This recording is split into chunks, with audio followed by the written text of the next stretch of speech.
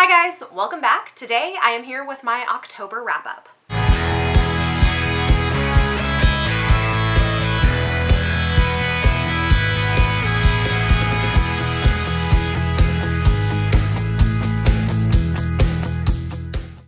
October has ended up being a pretty good reading month for me. I read quite a lot in the second half of the month. If you are new to my wrap-ups, the way that these are structured is I always start out by talking about my reading stats for the month, and then I talk about all of the books that I read, starting with my lowest rated books and DNFs, or books that I did not finish, moving up to my highest rated books. For the books that I talked about in my mid-month wrap-up, of which there were 10 of them, I will not be going into detail on those books. I'm just going to be telling you the star rating. So if you want to hear my detailed thoughts on any of the books that I mention from the first half of the month, you can check out my mid-month wrap-up, which I will link up above if you guys want to go and watch that video. So in the first half of the month I read 10 books. In the second half I read 15, so I actually did a lot of reading. And so let's go ahead and dive right into my stats. In the month of October I read 25 books, which is up from the last couple of months, for a total of 8,751 pages, and that page count does include my audiobooks. This month 14 of the books that I read were either ARCs or books that had been sent to me for review, which is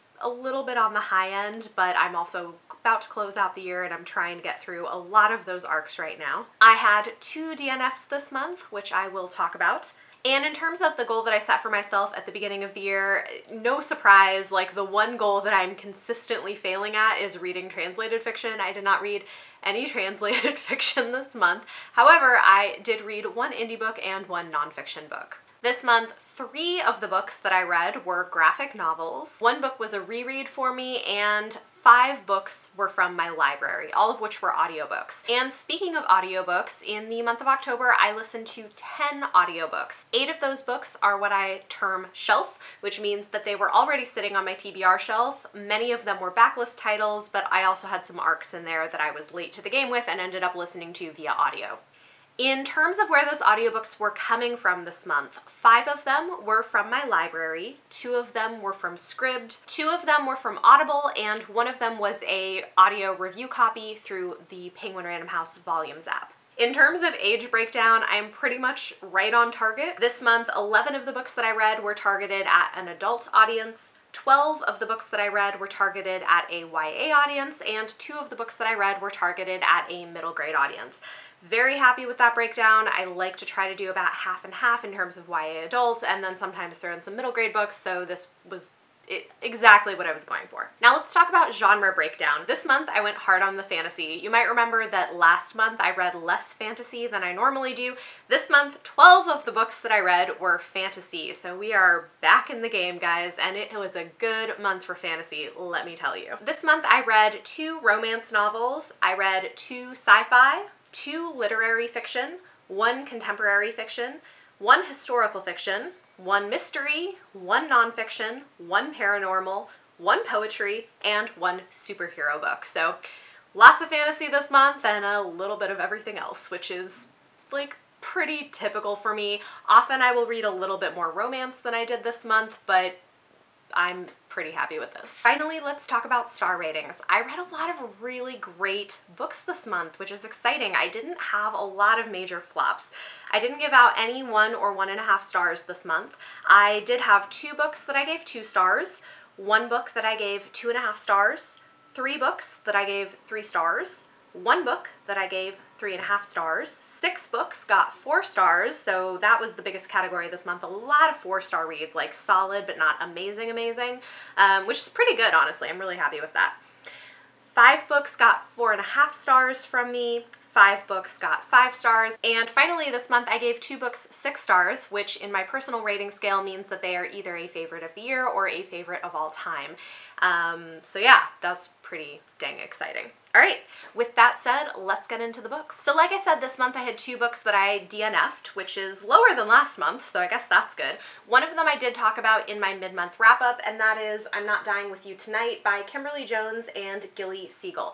If you're interested in hearing my thoughts on this and why I chose to DNF it, go check out my mid-month wrap-up. The other book that I DNF'd this month is The Summer of Sunshine and Margot by Susan Mallery. So this is kind of a blend of women's fiction and romance. I got a ways into this and just decided I couldn't deal with the way that one of the tropes in this book was being handled, and this really may be more of a personal thing. This is about two sisters who are quite different from each other, kind of dealing with their issues, and I think finding love is probably where the book ends up going. One of the sisters works as a full-time live-in nanny, and her newest charge is the son of a widow. And it's very clear from pretty early on that there's a romance that's going to develop between her and the kid's dad. Now, in this case, you might be thinking this is an age difference thing. That wasn't my problem with this. She's like 31 or 32, so she's not actually that much younger than the dad is. I just find it really, really creepy reading about him like checking out his hot nanny and knowing that it's wrong and that he shouldn't, and she's living alone in this house with him and his son, and I just, like, it creeps the hell out of me. I know it's supposed to be like sexy, but I couldn't. So I was like, yeah, I think I'm just gonna DNF this one. So yeah. It's interesting, this is actually the second Susan Mallery book that I have DNF'd this year, so I'm wondering if maybe she's just not the author for me, which is fine. I know a lot of people really enjoy her, and if that doesn't bother you, you might like this, but I just couldn't do it, so that was a DNF for me. Moving on, let's talk about my 2-star reads, and there were 2 of them this month. So the first one is a graphic novel. Okay, so there is a story behind this. The graphic novel that I'm going to show you is another take on a well-known book from a different character's perspective. Now, I read this book years ago and hated it. It was like one of my least favorite books I've ever read, especially because of the way that it was pitched to me, and it was not what it was pitched to me as.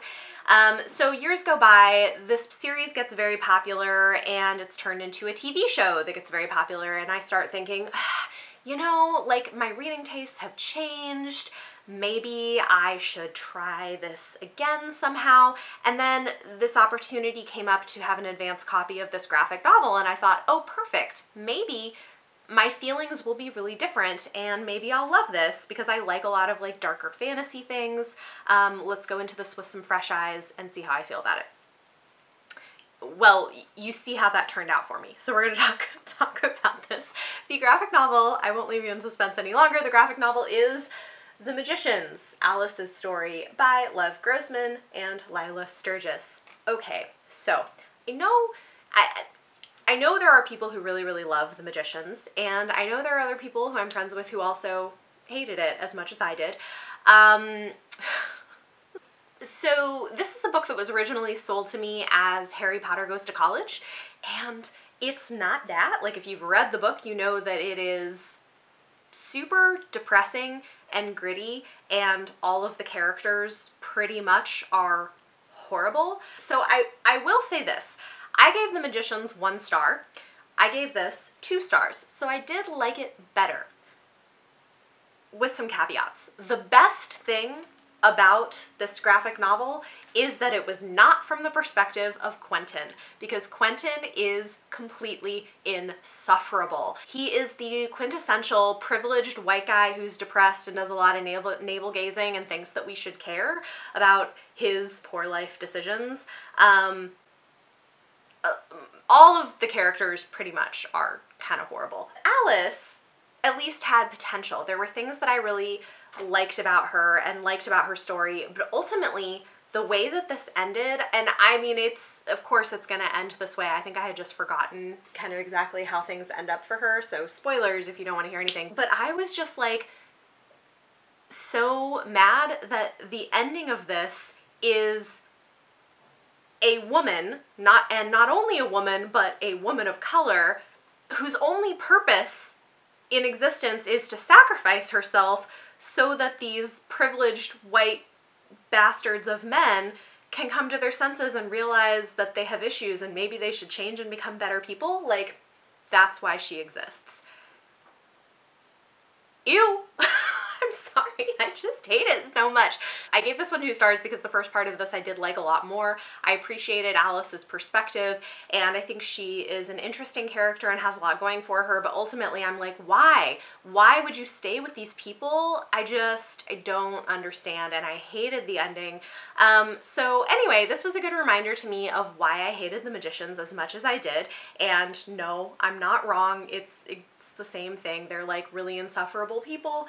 But if you liked the Magicians, maybe you would like this too. But I'm really mad about like the way Alice was used for that purpose. Okay, now I will be done ranting about the Magicians and we'll rant about another book.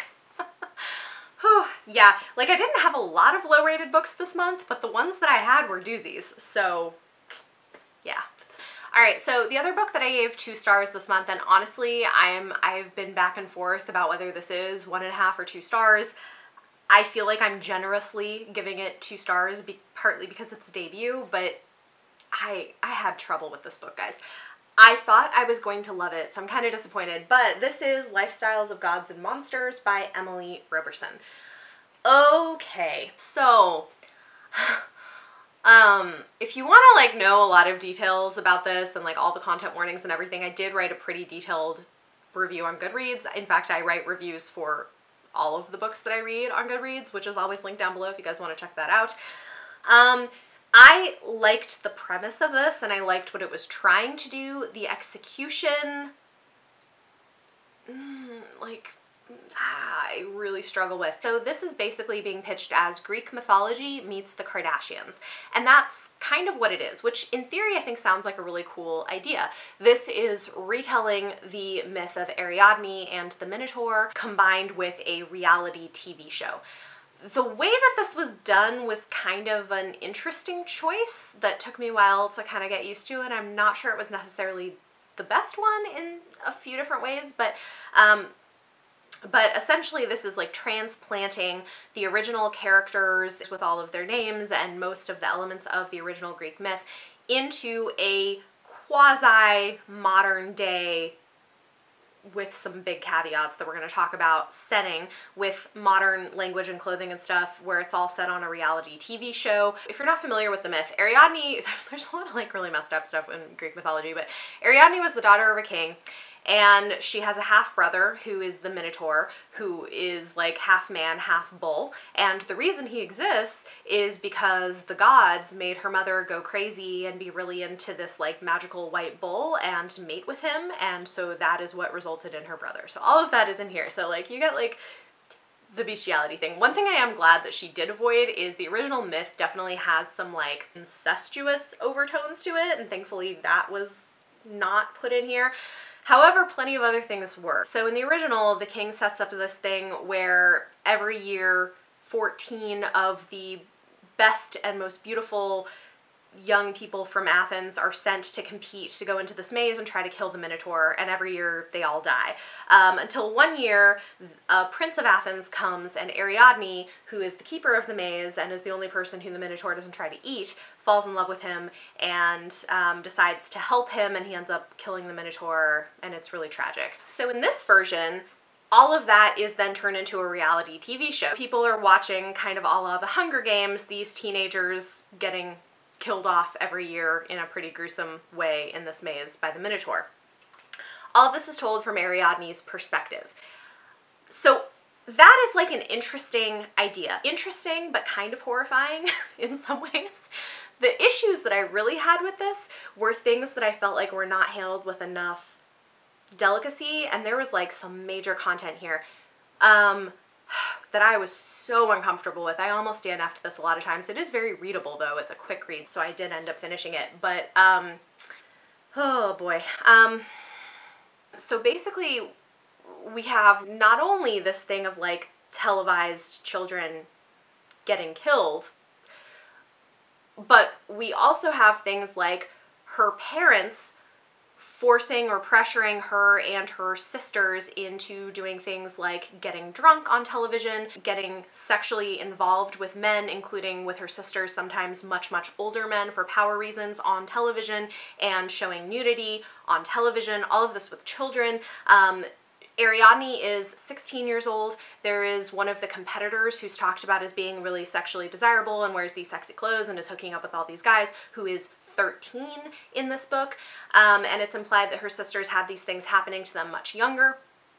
And none of that is necessarily portrayed as good or okay, but I also felt like it was not treated as what it really is, which is like child abuse in the worst possible way, child pornography. It's bad. Like, it's really, really bad and horrifying. And yeah, I was kind of a little shocked, honestly, that like some of the stuff made it in here. I feel like it needed to be handled more carefully and or age up the characters, because they're still, I mean, it wouldn't have been okay then either, but like, yeah. And it's set in this world that's like modern-ish, but apparently nobody has rights. Like, women and children don't. There's no way out. There's no like real negative ending for the people engaging in these things at the end of this. I just like, I really, really struggle with that. And then on top of it, Ariadne is totally this not like other girls trope where she's somehow better because she's not into like makeup and fashion like her sisters. I don't know, like it was just, oh boy, so many things about this that I really, really had a problem with. Yikes. So be, you know, reader beware. I liked the project of this. I love the idea of bringing Greek mythology into a more relevant setting. I think putting this on reality TV was a really interesting idea, but some of the execution, guys, yikes. It was a lot. It was a lot. And I think just because of the content, some people are going to want to avoid this. I gave this one 2 stars. So, like, read at your own risk. Okay, moving on, I had one book that I gave 2.5 stars, and this is a book that I talk about in my mid-month wrap-up. It was a romance novella called The Matchmakers Mistletoe Mission by Jaci Burton. If you want to hear more about it, check out that video. This month there were 3 books that I gave 3 stars to, and 2 of them you can hear me talk about in the mid-month wrap-up. Those books were A Match Made in Mehendi by Nandini Bajpai and Mactrump, a Shakespearean tragicomedy of the Trump administration, Part 1 by Ian Doescher and Jacopo della Garcia. So if you want to hear about those books, check out my mid-month wrap-up. The other book that I gave 3 stars this month was my indie pick for the month, and this is a book that was sent to me for review. It is Her Crown of Fire by Renee April. This is being published in November by a really small new indie press, and it is a debut novel by an Australian author. I wrote a pretty in-depth review of this on Goodreads, which I'm going to recommend you maybe check out below if you want to hear a lot of details on this. But basically, this was an interesting book because I had a lot of critiques of it, just in terms of structural things and the writing and the pacing and the way the plot fit together and stuff. But at the same time, I had a really good time with it. It's one of these books where I'm like, I can objectively see that there are like lots of flaws and lots of places where the author can grow as a writer moving forward. But at the same time, it was a lot of fun, and for the most part, that didn't really detract from the reading experience for me. In some ways, this kind of feels like a throwback, which is interesting. It is a YA portal fantasy about a girl who's like not really anything special in our world, in Australia, then starts developing this ability with magic, falls into another world where all of a sudden she matters a lot, and it's a really dark and brutal world. So what's interesting about this is I feel like right now, this structure of a story, just in terms of that like portal fantasy stuff, is more of what I'm seeing published in middle grade. I feel like traditionally you're not seeing much of this published in YA these days, but the content is much darker. So the content doesn't feel middle grade at all. It definitely feels older, but I don't know, it's just interesting. So I think because of that, it feels a little bit like a throwback, and it's a lot of fun. It's a little messy. Not all of the different plot things always come together cohesively, and sometimes there's things that she does that I'm like, that's an interesting choice. Okay. And I did want more character development. I feel like there's so much focus on all of these moving pieces with the plot that the relationships feel underdeveloped. I appreciated the fact that our main character is, I think, based on this, bisexual, and there is a female-female romance that develops near the end of the book, but because it's so plot-driven, that kind of came out of nowhere, and I was like, okay, I want to be happy for this, but like, okay, like this is happening now, I guess. And I just think that's like a lack of character development. Like a lot of the focus is on the plot. There's also a character death that I thought could have been more impactful emotionally. But like all of that said, I had a pretty good time reading it. So yeah, it's the first book in the series. The ending is like, will leave you with a lot of questions. I would definitely read on. Like, I'm curious to know what happens next. We're left with a lot of unanswered questions and I'm like, wait, what? That's how it ends? What's next? I need the next book. So yeah, like don't go in expecting perfection. Like it's definitely a little bit messy and it's definitely like a debut novel that could do with some cleaning up, but it's a good time. So if you like YA portal fantasy and you don't mind something that's a little bit darker, I would go check it out. Then this month I had one book that I gave 3.5 stars, and this is actually one of 2 books in the same series that I read this month, so even though I rated them differently, I'm just going to talk about them both here together. The book that I gave 3.5 stars is The Winter's Crime by Marie Rutkoski. This is the sequel to The Winter's Curse by Marie Rutkoski, which I gave 4.5 stars and talk about in my mid-month wrap-up.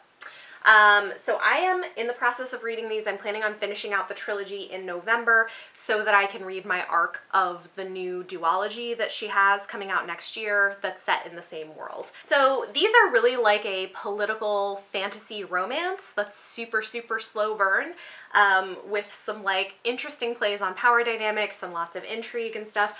I was super into book 1. It was a whole lot of fun. I really enjoyed it. I liked the way the relationship developed. I thought the world was really interesting. I was very into it. I gave it 4.5 stars. Is it perfectly written? No, but it was fun. Really liked it. Then I read book 2, Winter's Crime, and for whatever reason I just didn't connect with this as much as book 1. It's fine. There's a lot that happens. There's a lot of court intrigue. It's pretty well written. I just like found myself kind of plodding through a lot of it, more so than book 1. I don't know that there's like a particular reason for that. I did listen to these on audio. Yeah, so I don't know. Like, I don't know specifically what to tell you about it. I think my review of this is also really short because it was fine. I didn't have much to say about it. I am happy I'm reading these. I'm interested to see how it wraps up. Yeah, not new favorites, but I'm glad that I'm getting around to reading them. All right, moving on to my 4-star reads. I had 6 of them this month, which is a lot, and 2 of them are books that I talked about in my mid-month wrap-up. Those are Whispers of Shadow and Flame by L. Penelope. This is the 2nd book in the series, the sequel to Song of Blood and Stone. And the graphic novel Stage Dreams by Melanie Gilman. My next 4-star read was actually a reread and a buddy read with Kathy Treadhart. This is 6 of Crows by Leigh Bardugo. So I read this years ago when I did not know that it was connected to her other books. I just kind of picked it up and read it because it looked interesting. I liked it fine. I gave it 4 stars. Then earlier in this year, I finally went back and read her original Grisha trilogy and have read King of Scars, and then always intended on going back to reread 6 of Crows and read Crooked Kingdom for the first time, which hopefully maybe will happen in November. So I listened to this one on audio and it was still a 4-star read for me. I think I appreciated it more the second time around and got more out of it just because I now knew the world. I think going in without knowing anything about the world or the magic system, it took me a while the first time around to kind of figure out what was happening. And so I think now having that background, a lot of things made more sense.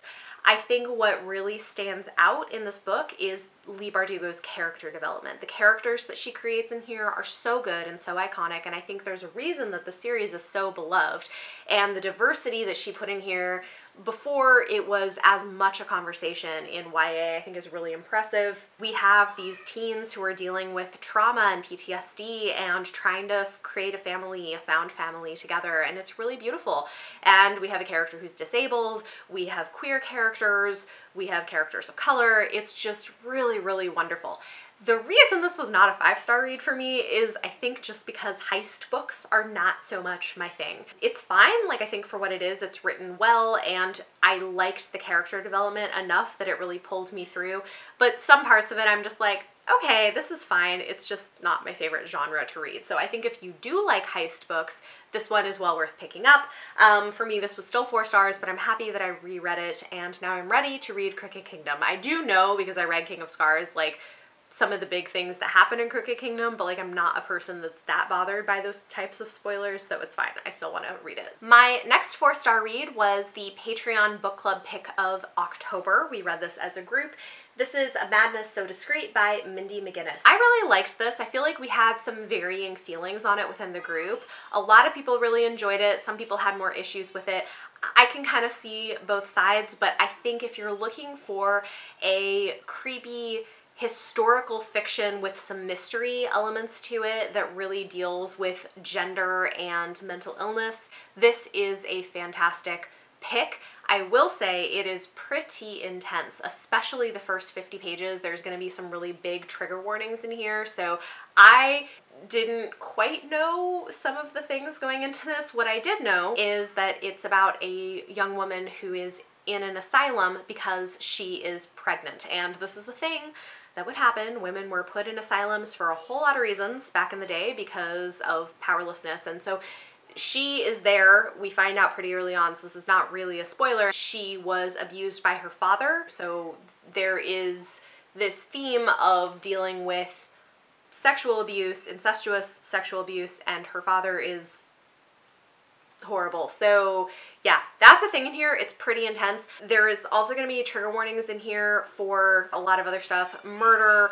mistreatment of patients in a mental institution, violence generally, like violence against women's bodies, including her while she is pregnant, her loss of a child, I mean, there's a lot. There's like a lot in this. This is a intense, dark YA book, but I think it's also really good. There's some really beautiful moments about friendship and like, what does it really mean to have this madness? And yeah, anyway, I really liked it a whole lot. I would recommend it if you can handle the content in it. One other thing to say about this is there is a mystery element to this where she is assisting in figuring out who a serial killer is. However, Mindy McGinnis is an author who is less interested in genre and more interested in ideas. So one frustration that I saw some people have was that as a mystery, it's okay, but it's not that great. And I would say, well, yeah, that's probably true, but it's really because she's more interested in the ideas that she's exploring here about gender and mental illness and abuse and power and morality. That's really what this book is about. The mystery is just part of what keeps things moving along, and it is interesting. I liked it, but yeah, like, of course, it's not that hard to figure out what's going to happen. It's pretty basic, but I think it's a good book, so I gave this one 4 stars. My next 4-star read is a short story collection. This is How Long Till Black Future Month by N.K. Jemisin.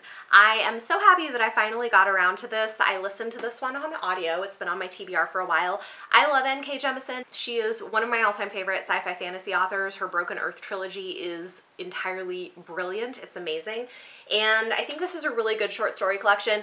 It has 16 or 17 different stories in it, and it's always hard to rate short story collections because there's so much variation in it. In general, I liked most everything in here, so I thought it deserved 4 stars, although obviously some of the stories are stronger than others. If you want to hear about a couple of my favorites, I do talk about them in my Goodreads review. But yeah, I think this really shows the diversity of the types of things she writes or can write, from urban fantasy to high fantasy. There is even one story that's set in the world of the Broken Earth trilogy, and you get cameos from some characters if you've read that. One that's kind of like steampunky. I just really enjoyed it. Like, some of them I loved and some of them were fine. So overall I gave it 4 stars. I'm happy that I finally read it. And my final 4-star read this month I read as an e-arc. It was sent to me from the publisher, and I may be doing an interview or something with this author in the future. It is another YA debut novel called I Hope You Get This Message by Farah Rishi. There was a lot that I really loved about this book, and I'm glad that I read it. I will say that while it is technically speculative fiction,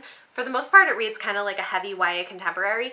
It basically is asking the question of what would you do and what would the people in the world do if we found out that the world was going to end in a matter of days, that aliens exist and are possibly going to wipe out humanity in like a week. And so it's kind of exploring those questions through the perspectives of 3 teenagers whose lives end up intertwining in unexpected and interesting ways. I think it's really interesting.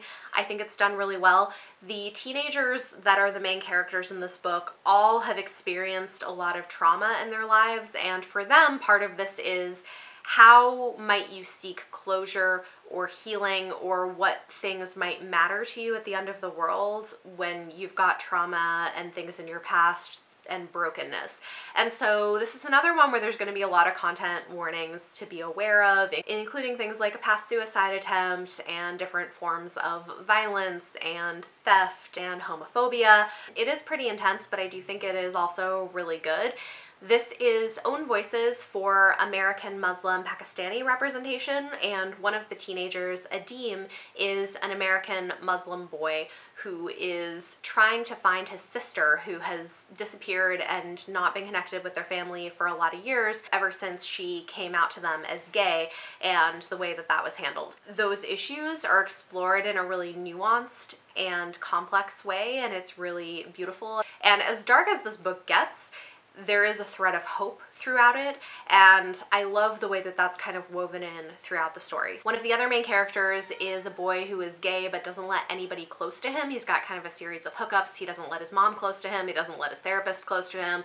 He's got a lot of pain in his past and trauma and identity issues and different things that he's working through. His mom works all the time, is underpaid. They have bills racking up. There's a lot going on there. And then finally, we have a girl named Kate who never knew her dad and is basically taking care of her mom, who is schizophrenic and sometimes on and off her medications, and trying to hide the fact that everything is falling to pieces for her at home. Included in this book is a sort of apocalyptic road trip fraught with lots of danger and crazy things happening. There's a lot of dealing with pain and the end of the world and what things are like, and the ending is kind of ambiguous. You don't really know necessarily what's going to happen next, but I think that's intentional. There is a line in the book that I think really well encapsulates what this book is doing, and it is a reimagining of a line of poetry from Rumi, and I think what she says is something like, "Your pain is the place that the light enters you."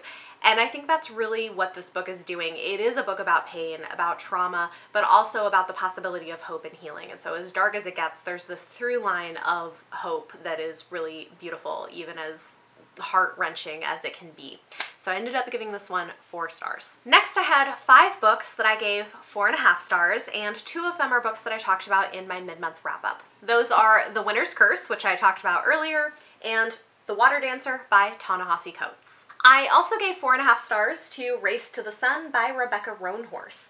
I am so glad that I finally got around to reading this, and I really enjoyed it. It was such a good time. This book is about to come out. It is one of the newest books in the Rick Riordan Presents imprint, which is publishing Own Voices mythology stories. And this one is about a girl who is Native American, and it includes Navajo mythology. I really, really liked this. It is solidly written for a middle grade audience. I know some middle grade books are written with adults in mind. This one definitely feels like it is written for middle graders, and it is a really fun, fast-paced adventure full of this mythology with a great heroine, and it's just a lot of fun. It's about a girl who finds out that she is a monster hunter, or is intended to be, and she can sense monsters, and so when she meets her dad's new potential boss, she knows that he is actually a monster in disguise. One thing that I think is kind of funny about this is that the big bad in the story is this guy who is a monster disguised as a businessman who runs a company that uses fracking to get at gas, which I think is kind of cool and kind of funny at the same time that that's like the big bad of the story. I do think there was a little bit of a missed opportunity there to kind of explain to kids this age what fracking is and why it's a problem for the environment, because that wasn't really done here. However, I will say this is an advanced reader copy, so it's entirely possible that that could have been bulked up in the finished product, but at least in the ARC copy, that was never really talked much about. But in general, this was fun. It's just a quick, fast-paced fantasy adventure about family and love and friendship and how to deal with bullying, and yeah, really, really liked it. 4.5 stars. My next 4.5 star read was my one nonfiction pick of the month, which I really loved, and I actually recommend this in my Nonfiction November recommendations video, which I'll link up above if you want to check it out. I read this as a buddy read with Bree Hill during Spookathon. And this is Monster, She Wrote, The Women Who Pioneered Horror and Speculative Fiction by Lisa Kroger and Melanie R. Anderson. I really love this. This was sent to me for review by Quirk Books. It's a really beautiful book as just like a physical object, but it's also super interesting. It's fun and accessible, and it's broken up really well. It's easy to read. We read it in sections. So it talks about these women who are just really, really fascinating. Section 1 is the founding mothers, and so this is women from the 1600s through the Victorian period, and you'll get a few pages on each of them. And then you get a reading list, and so it'll give you ideas of books by each of the authors that are worth checking out and picking up, and you will definitely come out of this with a much larger TBR. I now have so many more books that I'm interested in reading. I think this is so well curated and edited. It's got a light tone to it, so it's interesting, but it's also fun and easy to read. I will say some sections are definitely better than others. I was less interested in a couple of them, like the pulp fiction one. I felt like the bios on the women were kind of lacking, and it was like less interesting to me. It is possible that that's just because we don't have as much info on the women who were authors in that genre. So yeah, like there was a little bit of ups and downs, but overall really loved it. Definitely recommend it if these are genres that you're at all interested in. It was really good. 4.5 stars. And my final 4.5 star read this month was another graphic novel. This is Teen Titans Raven by Cami Garcia. I really enjoyed this a lot. I got this as an advanced reader copy at Book Expo from DC Comics, and this is part of their new line DC Inc., which is doing backstory on different characters from the DC universe for teenagers, and so this is a reimagining of the backstory of Raven, and I really liked it a lot. It's got a diverse cast of characters, it's interesting, it's compelling, it's fast-paced, and the way it ends, I hope we get more. Honestly, I would read more. Like this so far is probably my favorite thing that I have read from this line. I really, really loved it. Definitely gave this one 4.5 stars and would recommend picking it up if this is something you're interested in. Next, let's talk about my 5-star reads. This month I had 5 of them, and 3 were discussed in my mid-month wrap-up. The ones that I talk about there are The School for Good and Evil, A Crystal of Time by Somen Chainani, Washington Black by Essie Adugian, and I also have a standalone book review that I pulled from my mid-month wrap-up if you just want to hear me talk about this, because I had a lot to say about it, so I will link that up above if you want to check it out. And finally, The Wallflower Wager by Tessa Dare. Then I had 2 other books that I gave 5 stars to this month. The first one is Etched in Bone by Anne Bishop. This is the 5th and final book in the Written in Red series, and I really loved it. I think this returned to what I loved so much about the first 2 books in the series, which is that it limited the scope of the book, where most of what we were focused on here was what was happening in the lakeside courtyard. This one is quite intense. There's going to be a lot of content warnings in here. All of the books have content warnings. This one I think even more so, but I really loved it. I liked the way that it wrapped up.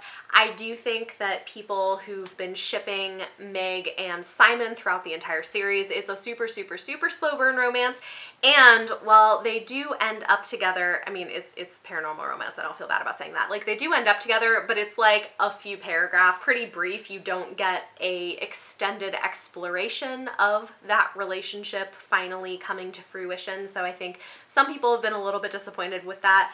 I didn't really mind. I liked it. I love this whole series. It's really cozy, and yeah, I just think it's really great. It's definitely a favorite series for me, and this one was 5 stars. And my final 5-star read of the month, I loved. I'm glad I finally got around to this. I ended up listening to this one as an audiobook and then went ahead and purchased a finished copy because I just really liked it a lot, and I think I'm definitely going to want to continue on in the series. I think it might just be a duology. I really, really, really hope that somebody picks this up and turns it into a TV show, because it would be such a good TV show. This is The Good Luck Girls by Charlotte Nicole Davis. This is her debut fantasy western about a girl gang on the run and seeking revenge and angry ghosts, and it's just so much fun. It's interesting because in some ways this is dealing with really heavy topics like sex trafficking, but it's also just like a really, really fun book. It would make such a good TV show, guys. It's very cinematic, and the way that the plot is structured, it would really be easy to see it broken up into episodes, and exploring the world more would be super cool. It follows this group of 5 girls who are known as Good Luck Girls, and in this world, Good Luck Girls are sold to welcome houses, which are essentially brothels when they're very young. And while they're young girls, they work as servants, but on their 16th birthday, their virginity is basically auctioned away to the highest bidder, and they then work as sex slaves in the Welcome House until they're like 40 or something. So this is mainly from the perspective of Aster, but we do get some occasional perspectives from her younger sister, Clementine. The male clients in the Welcome Houses are known as Braggs, and Aster has now been working servicing Braggs in this Welcome House for 2 years and is concerned about her younger sister, Clementine, and is kind of wondering if there's a way for her to protect her from having to deal with the same thing that she is dealing with. The story opens on Clementine's 16th birthday, the night that she's basically been auctioned off, and she accidentally murders the guy that she's with. And so that basically starts this whole chain of events where her sister, and 3 other girls from the Welcome House go on the run in this world where there's like angry, vengeance-seeking ghosts and stuff, trying to seek vengeance and trying to find this mythological ghost woman who can remove these tattoos from their necks that are magical and show them to be basically the slaves of these Welcome Houses. There's a lot here. I go into more detail in my Goodreads review, but I really liked this a lot. I would have liked to maybe see more character development of more of the side characters. I think we get pretty good development of Aster, whose perspective we're mostly in, and of Violet, who is her kind of enemy at the Welcome House, but you know, maybe there's some chemistry there, maybe. There's also like a really, really sweet burgeoning romance between 2 of the other girls that develops while they're on the run, and Clementine starts developing feelings for a very nice young man, but her older sister has some feelings about that and has a hard time with it because, for obvious reasons, has a hard time trusting men. And so this is really getting at some like big issues, but the focus in this book is really more on the plot and the action and this kind of like fun Western adventure. There's a bank robbery, there's like, it's great. It's a whole lot of fun. I would have loved to get a little bit more character development than what we got, but I still gave this 5 stars. Please somebody turn this into a TV show, and I would definitely read on in the series. So finally, we have come to the 2 books that I gave 6 stars this month, which for me a 6-star rating means that something is a favorite of the year or favorite of all time. In this case, these are books that are gonna make my favorites of the year list. One of them I don't own physically. I read it as an e-arc and I loved it, but I may end up purchasing a copy of this book. I thought it was so good. This is Beyond the Black Door by A.M. Strickland. So this is such an interesting book. In a lot of ways, this is a dark fantasy romance, and I think a lot of people have been a little bit confused by that because one of the things that people have talked about is that the heroine of the story is asexual. Yes, she is. She is asexual, biromantic, and one of my favorite things about this book is that I think it does such a great job, among other things. I mean, there's a lot that I love about this book, which I will get into actually, but one of the things I love about it is that it does a really, really good job of unpacking the difference between being interested in sex and being interested in romance. And the main character in the story kind of discovers those things about herself through the process. It also talks a lot about gender and the way that those things can fall on a spectrum from being trans to being gender non-binary, and that sexuality and gender, so many different things are normal, and that part of this is just about the process of figuring out like who you are and where you fall on that line. And there's like a whole scene about it, which some people apparently found really annoying, but I loved it and I thought it was really beautiful, where this priestess uses this moon chart to help explain like where people fall along these different spectrums. And I loved it. I thought it was so great. Also, I found this book to be such a page turner. I could not get enough of it. I needed to know what was going to happen. It's so interesting. The main character of the book is what's called a soul walker, which means that when she's asleep, if she's physically close to another person, she can walk in their soul and suss out their secrets. Her mother is also a soul walker, and the way that she uses this is by being a pleasure artist, which is a form of sex worker where she basically sells people's secrets that she learns through this process. But for our main character, she's not interested in sex and needs to find her own path to figuring out what this means for her and how to be a soul walker and what that looks like. Now, the other thing that's interesting is that when she's soul walking, there's this mysterious black door that follows her wherever she goes. And when she's a little girl, her mother tells her, never open the black door. It's dangerous, never open the black door, but doesn't tell her what's behind it. So of course, the day comes when she opens the black door. And the question is, like, what happens? What is beyond the black door? And it's so good. It's so good. Like, I kept turning the pages and had to know what happens. One other thing that I really, really love about this book, because like I said, it is a kind of dark fantasy romance. And one of the things it kind of grapples with is that while you may not be able to choose who you love, you can choose what you do about it. And I think that's such an important message, especially for a YA audience. At least for me it was, because I certainly was not always interested in the healthiest people or was involved in the healthiest relationships, but understanding that choice in what you choose to do with those things I think is so important. So I was really into this. I loved it. It's like one of my favorite books of the year, and it's one that I could totally see myself rereading, which is why I think I want to own a copy. So yeah, if that sounds interesting to you, highly recommend. This is another one that I'm like, it might not be the book for everyone, but I was all about it. So good. So yeah, Asexual by Romantic Heroine. 6 stars for me, guys. 6 stars. Finally, my second 6-star read of the month is another one that I think is going to be pretty polarizing and that is quite dark, but I really, really loved it, and that is Ninth House by Leigh Bardugo. Okay, so I listened to this on audio, and after talking to some other people, I feel like that was a good choice for me. I think that that probably did add to my experience with this book. This is definitely not going to be the book for everyone. A lot of people are saying it's really dark, it's definitely adult, it's not YA.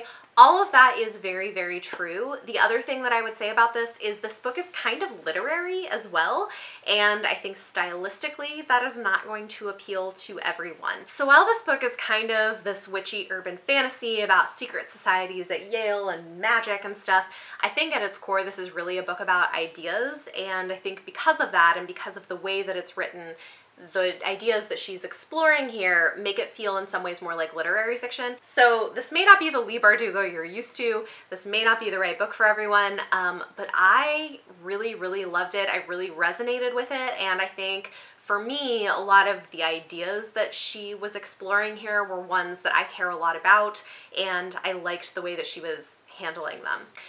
Definitely there's going to be a lot of really big content warnings in this. It is quite dark. There is on the page rape and sexual assault, including the rape of a minor at 12 and at 15. So do be aware that those things are in there. It can be quite intense. There's also the use of a sort of magical date rape drug, and that is again something that we see on screen. It's pretty like there's a lot of that. In general, I think that this book is really about power and privilege and the way that that intersects with gender, race, poverty, and sexual assault. This is very much a book for the Me Too era, and it's about the way that sexual assault happens and then is handled or mishandled on campus and in institutions of higher learning. The way that things are sometimes brushed under the rug or covered up for financial gain or for reasons of power. I think that all of that is really brought to the surface here. There's also a plot twist in this book that I think the intention of it and the point of it is really about the fact that we need an intersectional feminism, that white feminism isn't enough and it oppresses women of color. Yeah, so this is like a really intense, deep book. It is quite slow paced. There is a mystery element to it. There are a lot of these kind of like dark secret societies at Yale that do these kind of evil types of magic, but at its core it is a book about power and the abuse of power. So I loved it. I think it is quite gritty. It is not what I was expecting and probably not what a lot of people are expecting, but ultimately I was a huge fan, and for me this was definitely a favorite of the year. So yeah. Your mileage is going to vary on this one, but I really, really loved it. So there you have it. Those are the 25 books that I read in the month of October. I am really pleased with how my reading went. There was like a good bit of variation, but I read some really, really amazing things. And so far November is starting off really strong. I've got a couple of amazing books that I'm getting into, so I'm really excited and hopeful that the rest of the year will finish out really well. Talk to me in the comments down below. Let me know any of your thoughts or feelings on any of the books that I talked about today. And for your question of the day, why don't we talk about content warnings? I think this would be an interesting conversation to have. Are there content warnings that you pay close attention to? Are they something that you find to be personally useful? For me, there are specific things that I like to know going into a book are in it. Otherwise, I might have a hard time with it. And there are certain things that I might avoid altogether. So I don't have a lot of like trigger content warnings that will actually affect whether or not I'll read a book, but there are a few, and there are a few things that might cause me to DNF things. So let me know kind of your thoughts on that issue and whether there's something that you make use of in the comments down below. If you guys like this video, give it a thumbs up, subscribe if you want to see more. Thank you so much for watching, and I will see you next time.